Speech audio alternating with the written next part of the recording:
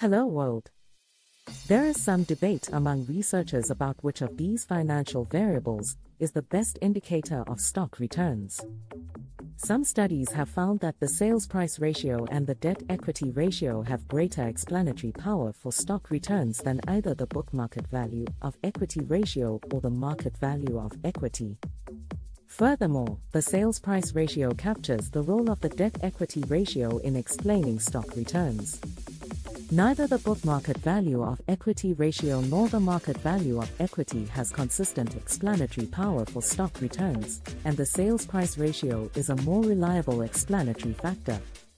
However, other studies have found that the book market value of equity ratio, B/MV, and firm size, measured by the market value of equity, MV, have the strongest relations with the cross-section of average stock returns during certain periods. It is important to note that these results may vary depending on the market and time period being studied. For example, a study on Pakistani stock market found that the best indicator for stock returns was book-to-market value of equity for the studied period 2000 to 2092. So, to be honest, among the variables mentioned, sales price, debt equity, book value, and organization size, none of them alone can be considered an apt barometer of stock exchange returns. However, some of these variables can provide valuable insights when used in combination with other factors for assessing potential stock returns. Let's briefly discuss each variable. Number 1. Sales price, revenue. The sales price, also known as revenue or sales, represents the total income generated by a company from its primary operations. While revenue is a critical financial metric, it alone does not directly determine stock returns. Investors also need to consider profit margins, cost structure, and revenue growth over time to assess the company's financial health and growth prospects. Number 2. Debt equity, leverage.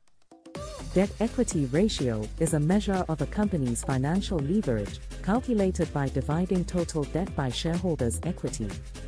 A high debt equity ratio implies that the company relies heavily on debt financing, which can increase financial risk. Companies with excessive debt might face challenges during economic downturns or periods of rising interest rates, which can impact their stock returns. However, a moderate level of debt can also provide tax benefits and enhance returns during favorable economic conditions. Number 3. Book value, shareholders' equity. Book value represents the net asset value of a company, calculated by subtracting total liabilities from total assets. While book value is essential for assessing a company's net worth, it may not be a direct indicator of stock returns.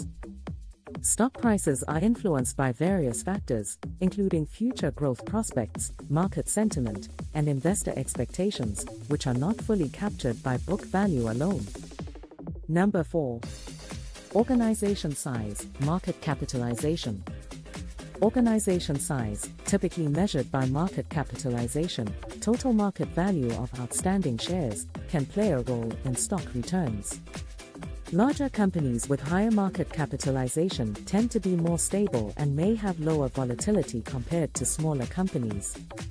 However, small-cap stocks can offer higher growth potential, albeit with higher risk.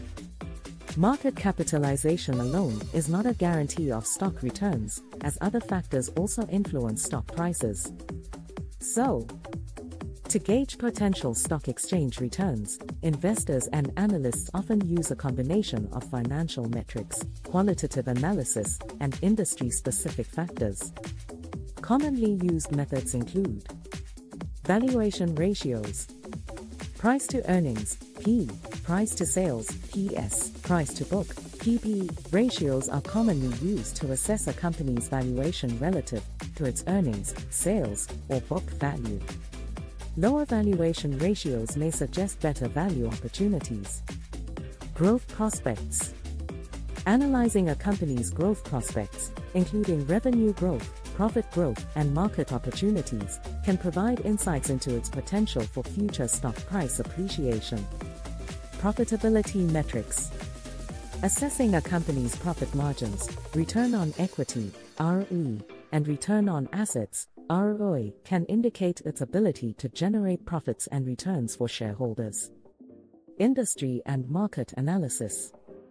Understanding the industry dynamics, market trends, and competitive landscape can help assess a company's position within its sector and the potential impact on its stock returns. Remember that stock market investing involves risk, and past performance or individual metrics may not be indicative of future results. A comprehensive approach that considers multiple factors is essential for making informed investment decisions. It's also important to conduct due diligence and seek advice from financial professionals before making any investment choices. In summary, there is no clear consensus on which of these financial variables is the best barometer of stock exchange returns. It may be useful to consider multiple variables when analyzing stock returns. Did you find this video helpful and informative? If yes, hit the like button. Comment below on which topic you want to see me creating the next video upon. Don't forget to subscribe and hit the bell icon for upcoming insightful videos. Stay tuned.